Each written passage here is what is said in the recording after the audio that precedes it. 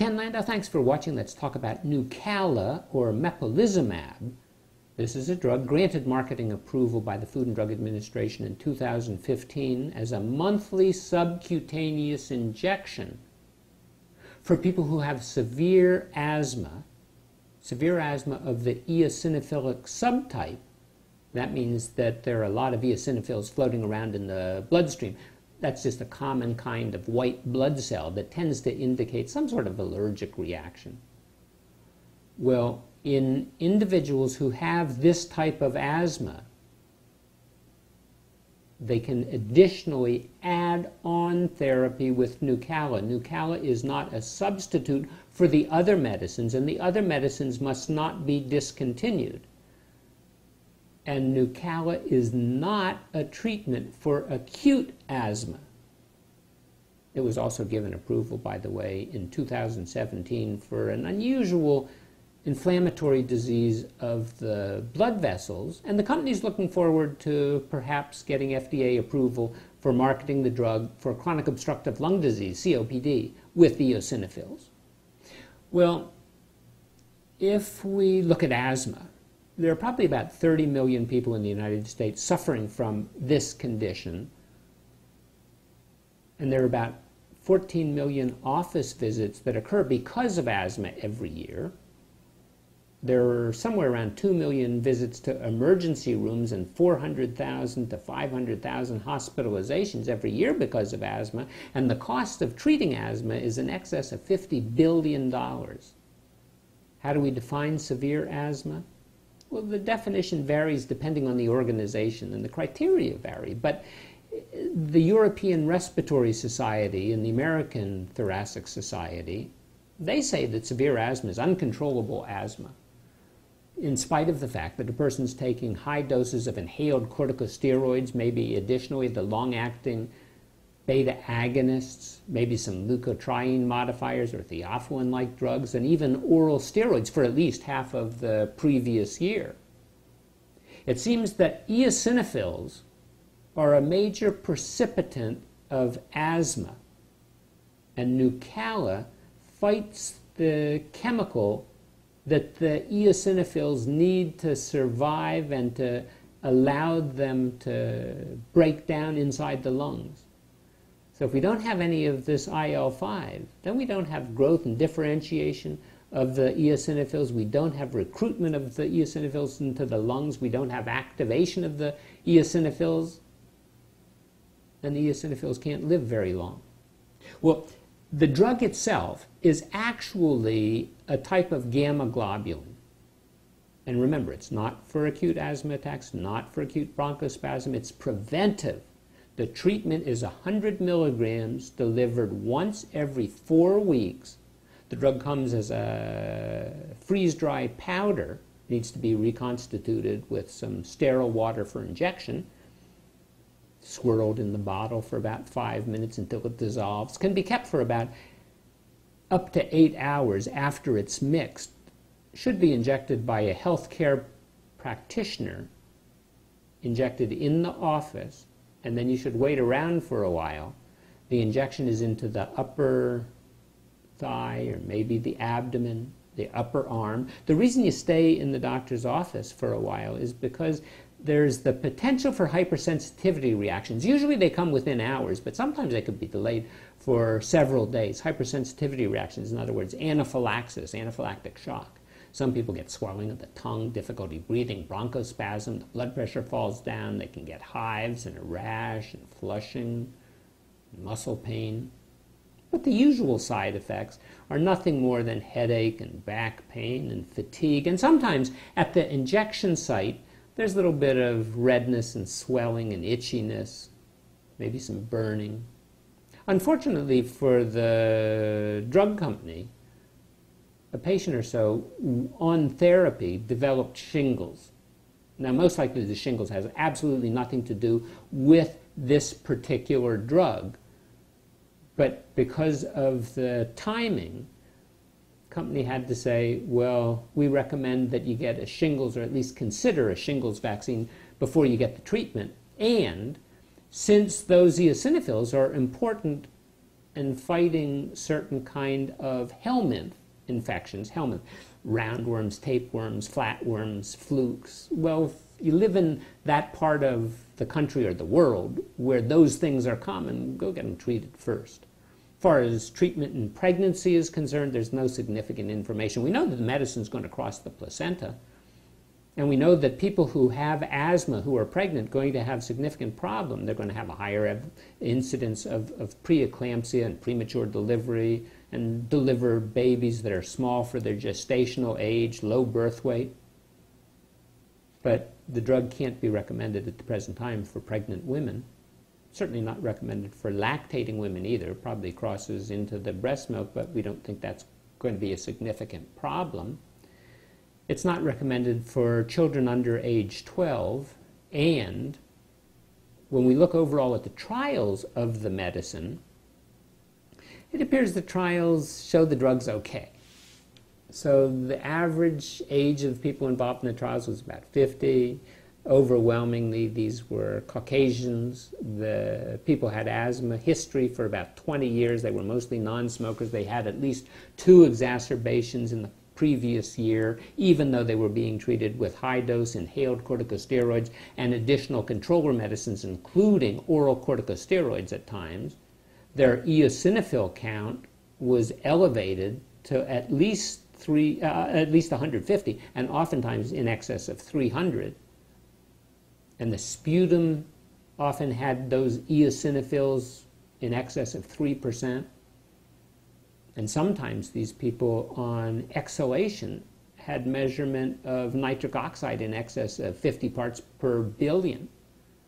Well, the trials, when they were done, supported either a dose of 75 milligrams given intravenously once a month, or a dose of 100 milligrams given subcutaneously once a month. So right away you can tell that the company was going to go for the subcutaneous, much easier treatment. Well, the studies looked at how much air a person could blow out. Normally a woman, could blow out about 3.5 quarts of air in 1 second, a man 4.5 quarts. But people with asthma that were in the trials could blow out only less than 2 quarts of air in the first second. So they were blowing out only about 60% of what was predicted. Well, the trials showed that if the eosinophil count was less than 150 inside the bloodstream, that the drug probably wasn't really substantially beneficial.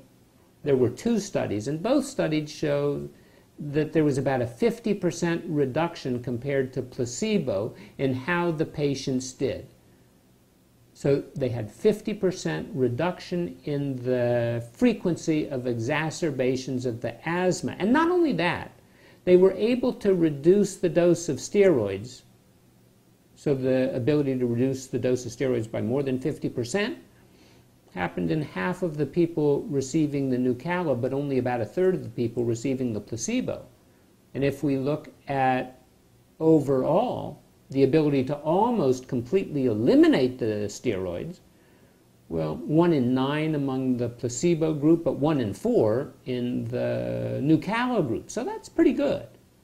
But unfortunately, there was no change in the steroid dose in about a third of the people who got the Nucala and about half of the people who received the placebo. Well, was there significant benefit if we look at the change in the FEV1, the ability to blow out the air in the first second? A little bit, but not really super impressive. And if we look at the asthma control questionnaire on how the patients rated themselves, it was not statistically significant versus placebo. And as a matter of fact, there's a drug that's used to treat childhood eczema, now progressed to adulthood, and it's known as Dupixent, and it's been on the market for some time. And it's currently at the FDA for consideration of treatment for asthma. It seems to do even better than this Nucala. If we look at the number of nighttime awakenings, not significantly improved. If we look at the ability or the need to use rescue medications, again, not significantly different. Interestingly, if we look at the number of days from school that were missed, fewer days in people receiving the placebo than the Nucala. Now, granted, that's a small study. How does Nucala work? Well, it binds to that IL-5. The IL-5 then can't reach the receptor on the eosinophil, and then, unfortunately for the eosinophil, it can't survive. That's simply the way the medicine works. And if the eosinophil can't survive, then we have a reduction in airway inflammation, airway hyperresponsiveness. We have a reduction in the bronchial constriction and the airway obstruction and the airway remodeling. So all that is good. And it seems that the Nucala can keep the eosinophil count in the bloodstream quite low. And as a matter of fact, even by day 3, there's significant benefit. And if we look out after therapy stops, we still have a 70 to 90% reduction over the month or so after treatment.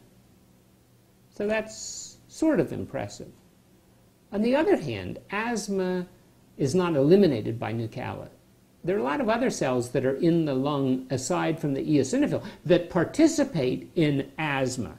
So we have the mast cells, the neutrophils, the macrophages, the lymphocytes, and the innate lymphoid cells. All of those cells are in the lung, and we have a lot more chemicals other than IL-5. In fact, that Dupixent that I mentioned a moment ago works on a different chemical known as IL-4, interleukin-4. So asthma is a complicated disease. Well, if we look at Nucala, after the injection, the half-life of the medicine in the body is about 3 weeks. Medicine's metabolized the way gamma globulins normally metabolize, so it doesn't need good liver function, doesn't need good kidney function, and doesn't seem to interact with other kind of medicines. But recently we've become aware that the eosinophil might have some kind of a role in cancers and tumors. It can either assist in tumor rejection, in which case we don't want to get rid of the eosinophils, or it can promote tumor growth, in which case we do want to get rid of the eosinophils. So there's more information to be learned. At the present time, we have no information regarding the risk of tumors in people receiving these kind of medicines. Now, currently, if your asthma, even if it's severe, is very well managed on medicines that aren't causing significant side effects, then you might want to consider continuing on your current therapy. On the other hand, if your asthma is poorly controlled, this is another potential option. It's not the only option, it's just another additional option. Unfortunately, it's expensive. And some people would say that it's too expensive. So the Institute for Quality and Efficiency in Healthcare says, you know, we don't really have suitable data that was presented to us by the company that suggests that there really is an added benefit of using Nucala, either directly or indirectly comparing the therapy. Now, the company says that's absolutely incorrect. Not only that, but the company says not only are we good for treating asthma with eosinophils, we're also good for treating the other kind of asthma with elevated levels of the allergy antibody, the IgE. That's not the eosinophil, but this is IgE. Well, the group that sort of gives doctors a good idea, unbiased idea, how good medicines are is the Cochrane group, Cochrane collaboration. And in 2015, they said they only had limited data available, and they really couldn't draw good conclusions. They said it was a possible improvement if you happen to have asthma with the eosinophils, but certainly if you had asthma without the eosinophils, didn't think it was so good. But in 2017, they were able to reevaluate, and they said that, you know, this anti-IL-5 medicine for poorly controlled asthma seems to reduce the number of exacerbations or the flares by about 50%. But there was limited evidence for improved health-related quality of life scores, and there's limited evidence that it actually improves the lung function. And at least when we look at some of the questionnaires, according to Cochrane, the Cochrane group, there wasn't any significant evidence that it was really beneficial. And if we look at the Institute for Clinical and Economic Review, they said that over the course of a lifetime, that if we use this medicine, we're talking about expenses well in excess of $600,000.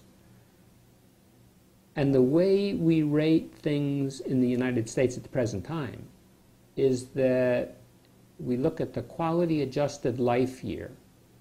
And if the quality-adjusted life year is $150,000 or less, the medicine's a good deal. If it's $150,000 or more, it's not a good deal.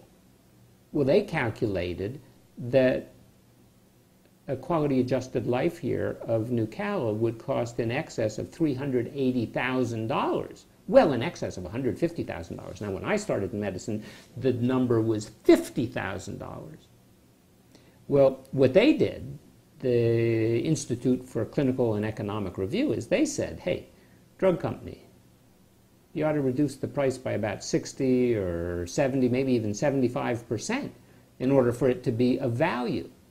Well, the company said, nonsense.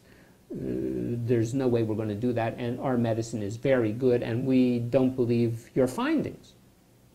Well, in November of 2017, the company submitted a supplemental biologic application, and they said they're going to have several more submissions in 2018. And they actually did 2 studies that showed a little bit of benefit, at least in one of the studies, for chronic obstructive lung disease, COPD, if it happened to have eosinophils. Unfortunately, another study didn't show any improvement.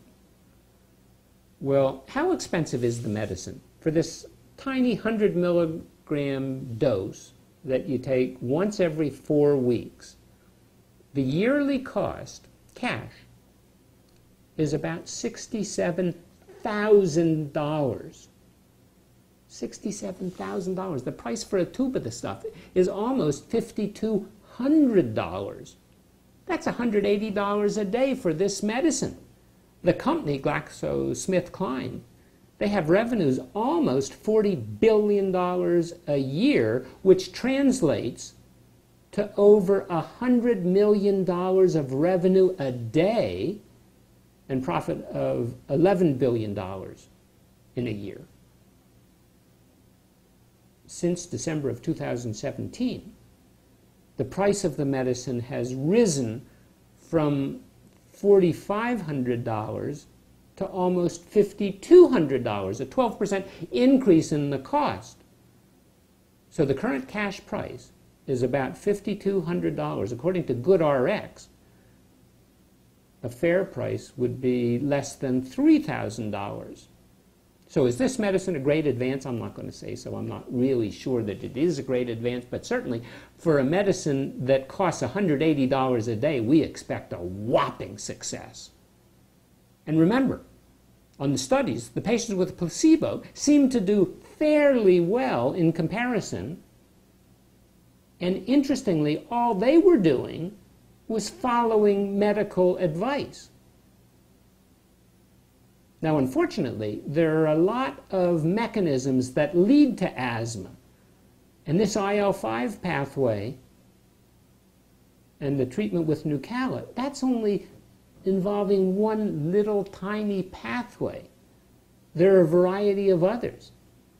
And that's why asthma doesn't completely go away with treatment with Nucala. Now, if you're interested in asthma and you want to learn more about some of the other drugs, you can listen to my videos on Fasenra or Dupixent or Xolair or Brio, and there are several others. But anyway, I appreciate your watching. Thank you. I'm Dr. Ken Landau.